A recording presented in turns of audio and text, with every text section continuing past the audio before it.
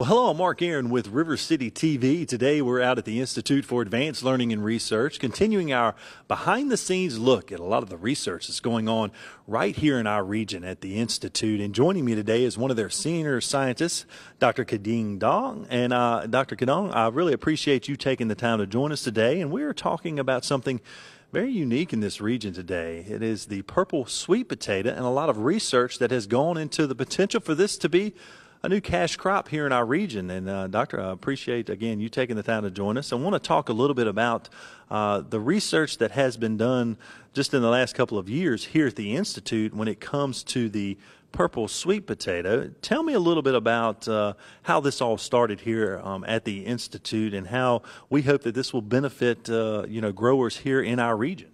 Yes, purple sweet potato, as you see, is a high-value crop. My group here is working on the high-value horticulture because purple sweet potato is a very precious high-value crop. It contains a high value of the anthocyanin, the purple color. People always normally talking about the purple color. We are thinking about the purple blueberry.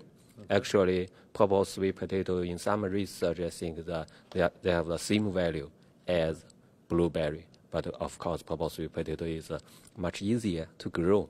That's why we introduced all different of the varieties from around the world. Some of the varieties from the Burma, some of the varieties from Japan, some of the varieties from US. Yeah. We test these varieties here to get the results, which variety is suited in this region, this climate, this soil. Right. So what you see here behind us, you're seeing the video of now, there's 8 different types of purple sweet potatoes that the Institute has been doing research on here. And you can see the 2 that have really produced the best yield. And that's the ones that they're going to be showcasing today to actually 12 different growers here in our community. Because as the doctor said, we're all familiar with the orange sweet potato, but the health benefits are much greater for the purple sweet potato, and also the cash crop and the benefit per yield for the growers here in our community can be very beneficial. So we're kind of introducing maybe a new cash crop here to our region. So this is something the Institute's been working on. How long have you all been doing the research when it comes to the purple sweet potato? For the purple sweet potato, we've been working on purple sweet potato for 3 years. For about 3 years here at the Institute. Yes. Started from lab to greenhouse. Now we move it to the field. So, Doc, I know you've been working with the purple sweet potato, but you're also working with other crops here at the Institute as well, trying to benefit with local growers, right? Yes, I'm working on the high-value horticulture. Now, presently, I'm working on purple sweet potato. I'm working on the Asian pear bagging, and I'm also working on the English cucumber grafting. Very good. Well, Doctor, I really appreciate you taking the time to join us today, introducing us to the purple sweet potato and the benefits of this crop, and maybe even growers here in our community starting to produce it here in our region. So that's what I try to do. Yeah, absolutely. Well, thank you, Doc. We appreciate it. And we'll look forward to coming back maybe in the future to talk about some of the other crops that you're working on here at the Institute for Advanced Learning and Research. Thank you.